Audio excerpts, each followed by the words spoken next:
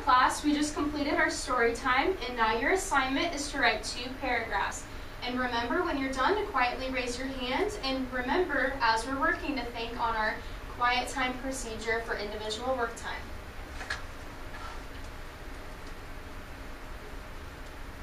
Hey, what? What's your story about? My story's about a princess gets saved by a princess. Shh! Sorry, we'll be quieter. Guess what? What? Mine's about a ninja. I'm gonna have the best story ever. No, you're not. Girls, what's our procedure for individual work time?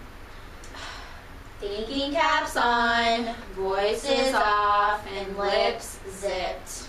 Good. Now can you show me you can do those things?